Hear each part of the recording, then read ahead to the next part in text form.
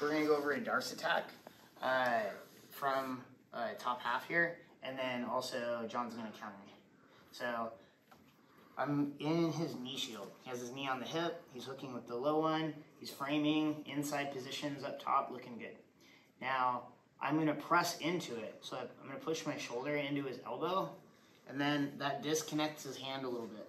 I bring my thumb inside, grab it, pull his arm across, and I'm going to shoot under his arm, and I'm going to hook his head. I'm going to control by his crown. I'm going to put my chest down on his arm, and then my elbow over his head. And then we can finish this Darce. You could finish it just pulling him in, squeezing sometimes right here.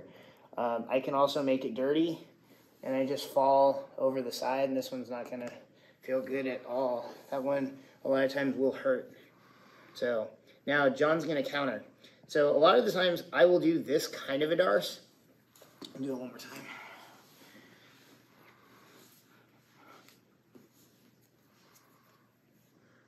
So a lot of times I'll do this where they are in half guard, and they were already looking for an underhook, and I just shot through. Or sometimes I'll go for this when they turn in from side control, and then some guys make an error of attaching from here. So right now, John's legs are hurting him in the situation. But a lot of times people don't realize that because they like to hang on to stuff. So he wants to free the lower half so he can drive in with the upper half. So he's going to free his legs. So he's got his left knee pushing into my hip. He straightens his right leg, and then he's going to walk his hips out. So he's correcting his posture relative to my hands. So now go ahead and start building up. Start your knee.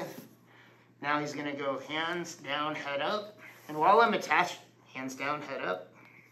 Head up. Yep. Now he's going to step the far leg up and then use his posture. He's doing a peek out motion. He's going to use his posture to lever me over. Now, if I let go, it's a scramble from there. He needs to reread it, right? But if I'm hanging on throughout this whole motion, John can really make use of it.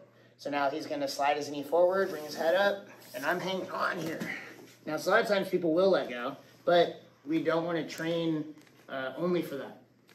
So here he's going to control my elbow so I don't continue to move him. As soon as he controls that elbow, now I can't just move him around. And it also allows him to move his elbow. So he brings his left elbow across my body, and now he's got top position, north-south. He can begin his attack sequence. So you could get into the Darce however. This just happens to be the one that we're working. So here, I could go to finish it, depends how you want to train, but now John's going to work his way out.